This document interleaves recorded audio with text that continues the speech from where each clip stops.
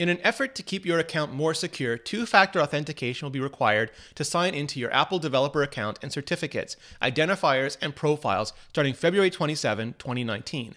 This extra layer of security for your Apple ID helps ensure that you're the only person who can access your account. New developer accounts have had to deal with this for months already, but now that it's hitting existing accounts, everyone has to deal with it. And lest you think this video is only for developers, if you have a significant other, child, parent, business partner, or anyone that would benefit from multiple people having 2FA codes, this can be for you as well. So let's break it all down.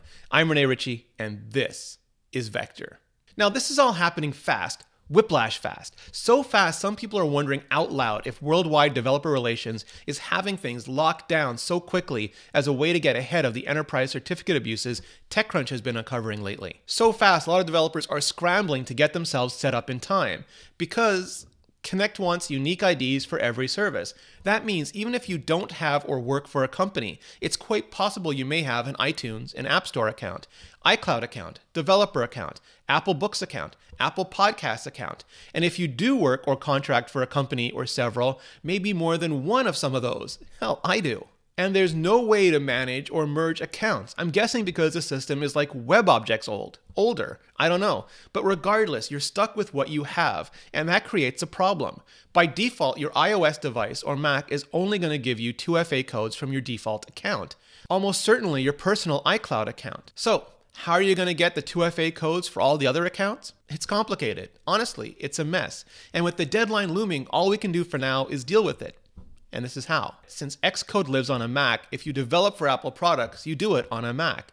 And that means you can set up a second user account on your Mac and log in with your developer ID or any other Apple ID you want. I'll link to step-by-step instructions in the description, but here are the highlights courtesy of Jonathan Tarud. Set up a user account on your Mac. Log into your iCloud account tied to the developer account under the new macOS user. Activate two-factor authentication and add your preferred phone number as backup. Verify you are able to log into your account via another device or via a browser at appleid.apple.com. Log out of the iCloud account on the temp macOS user and switch back to your main macOS user. Delete the temp account, and now you should be able to use 2FA via the phone validation every time.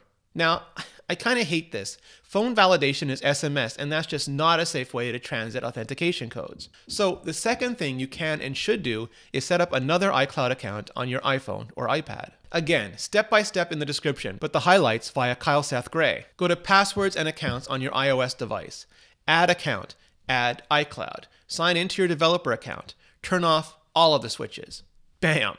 Go to App Store Connect or something like that. Try to sign in. You should get two-factor codes on that device. So yeah, complicated, a mess. In a perfect world, Apple would have rolled out proper support for multiple 2FA in macOS and iOS before, requiring 2FA on multiple accounts in macOS and iOS. But we don't live in a perfect world. We live in this one. And about the only good news is, this one has some super cool stuff in it, like vector pins, t-shirts, and stickers. They're in brilliant black, awesome orange, and bright white, and they look pretty damn amazing on jackets, on people, on MacBooks, and more. We may change them up soon, so if you want any of the classic run, head on over to standard.tv/vector and get your order in, especially if you want to be sporting them for WWDC 2019. More on that soon enough. So, developers, friends, file your radars and dupes, and hopefully Apple can figure out a better system that just works for everyone. Then hit like, hit subscribe, and hit up the comments below and tell me two things. What you think about how two-factor is being handled, and what other how-tos or tips you'd like to see me cover on this channel. And thank you so much for watching.